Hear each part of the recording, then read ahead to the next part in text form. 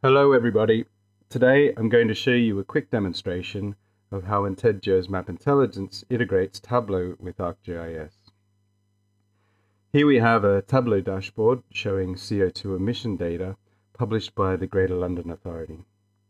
The initial view shows emissions broken down by vehicle type and also by road type. And of course, at the center of the dashboard we have a map currently displaying each of London's boroughs themed by total emissions.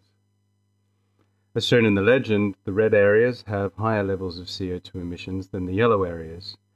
This provides us with a high-level view of emissions, but we can also get a finer-grained view by theming on each grid square in the map.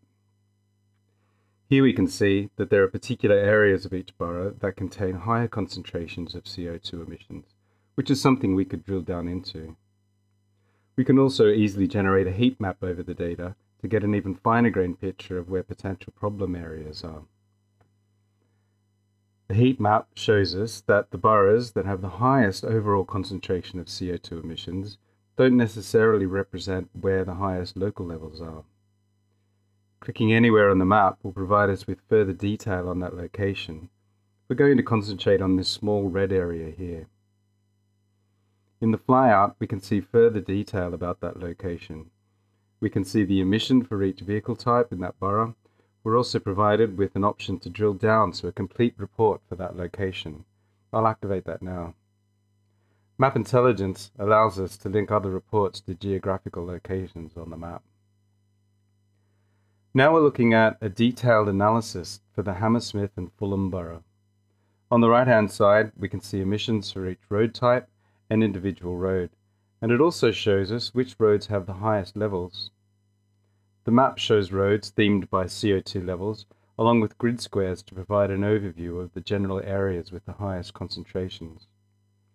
Now, all data on the map is sourced directly from the dashboard, so any filters applied to the dashboard will also be reflected in the map.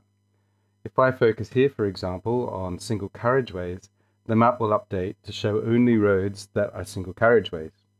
And likewise, we can use the map to filter the report.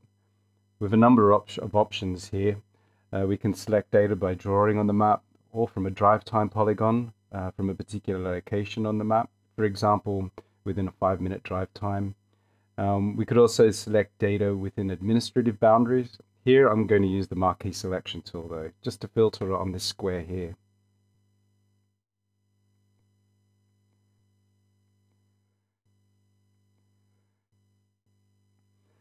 You'll notice now that the values and charts in the report have updated, indicating that the report is now being filtered by the selection on the map.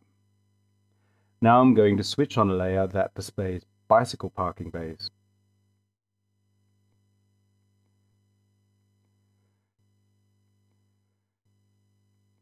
These are currently themed by how far away each bay is from the nearest train station. We can also see them themed by the capacity of each parking bay. Finally, we can view further detail in each road segment by clicking on the map. Each chart in the flyout shows the vehicles that contribute the most to emissions in that location. This could be used to help plan bus routes, cycle lanes, cycle parking, or anything else that could help reduce or even redistribute CO2 emissions for a given location.